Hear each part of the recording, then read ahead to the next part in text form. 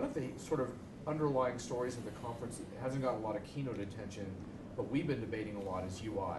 Right. And the impact of UI. SAP is undertaking some new UI products under the leadership of Sam Yen. A lot of us have had meetings with him. What's your view on UI at SAP? How important is this issue and blah, blah, blah?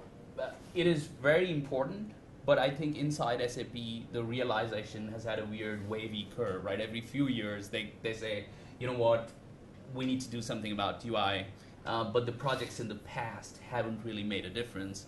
And this time, while I like the people involved in the thing, I think the challenge is huge.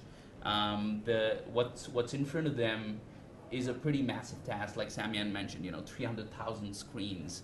It's pretty massive to change the perception, but also right now with everything going mobile, there is an opportunity to change perception, especially for people who are only going to interact with SAP on mobile screens, right? So this is the right time to focus on that area, but I haven't heard enough things that will have an impact. I'm still not convinced they're doing the right things there.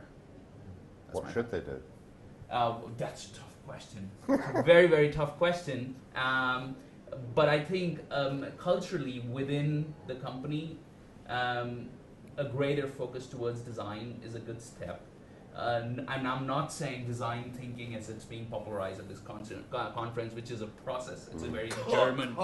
This is a very German concept. I'm saying focus on getting more and more designers involved with the teams. I heard some good examples though. There's Sam Yen's team has done a project where they did startup houses where they went outside of SAP's campus and rented a startup-like space, got a team in that room, and tried to build new products. That's an interesting thing, but can they scale that out to all products? I'd be surprised. Right. So the culture within the company needs to transform massively if they have to deliver user experience, and I haven't seen that happen yet. I'm hoping for it, rooting for it. I must say that that I give SAP a lot of credit. It's doing a lot of experimentation, a lot of it in the public domain, a lot of it, very obvious and very easy to be critical around, right? I don't see that with a lot of other companies, to be perfectly honest. I agree. Let's give them credit, but UI is. I don't think SAP is the company to be dealing with UI. I really don't. Right, which is why I'm excited about all the work they've done in exposing the core. Gateway, for example, is important because then these startups can pull off the UI. Sure. Right, and Gateway is incredibly important. Some of the Sybase work with SUP is incredibly important. Similarly, SAP Store and providing startups the opportunity to benefit out of this stuff is important.